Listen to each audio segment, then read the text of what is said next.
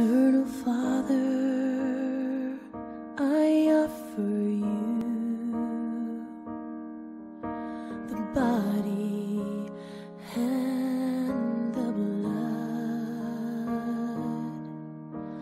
In the name of the Father, and of the Son, and of the Holy Spirit, amen.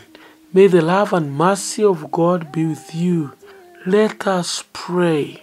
O God, who have prepared fitting helps for us in our weakness, grant, we pray, that we may receive their healing effects with joy and reflect them in a holy way of life through Christ our Lord. Amen. A reading from the Holy Gospel according to John, chapter 7, verses 1 to 2, then verse 10, then 25 to 30. At that time Jesus went about in Galilee. He would not go about in Judea, because the Jews sought to kill him. Now the Jews' feast of tabernacles was at hand, but after his brethren had gone up to the feast, then he also went up, not publicly but in private. Some of the people of Jerusalem therefore said, "Is not this the man whom they seek to kill? And here he is speaking openly, and they say nothing to him. Can it be that the authorities really know that this is the Christ? Yet we know where this man comes from, and when the Christ appears, no one will know where he comes from." So Jesus proclaimed, as he taught in the temple, "You know me, and you know where I come from, but I have not come of my own accord. He who sent me is true, and him you do not know. I know him, for I come from him, and he sent me." So they sought to arrest him, but no one laid hands on him, because his hour had not yet come. The Gospel of the Lord. My dear good listener, having listened to today's Gospel text, I have chosen the theme, "Nothing should stop you from proclaiming the Gospel." My dear good listener, from the Gospel text we have listened to, it is clearly indicated that the Jews were seeking to kill Jesus.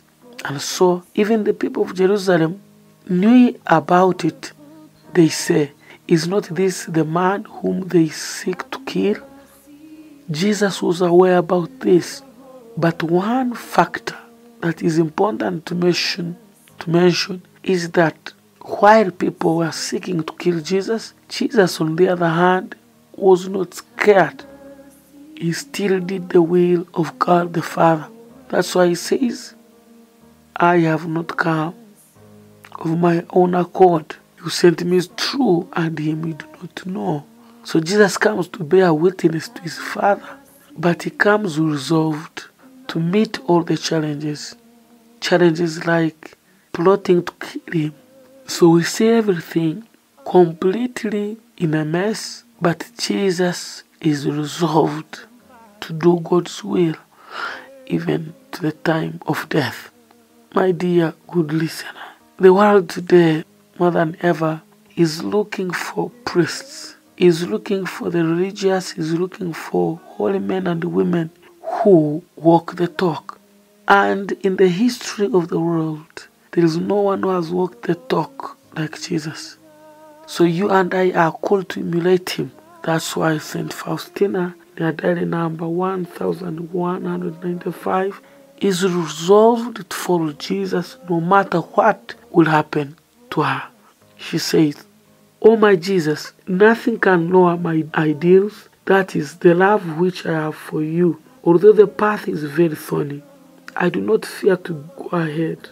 Even if a hailstorm of persecutions covers me, even if my friends forsake me, even if all things conspire against me, and the horizon grows dark, even if a raging storm breaks out, and I feel I'm quite alone and must brave it all, still fully at peace, I will trust in your mercy, O my God, and my hope will not be disappointed."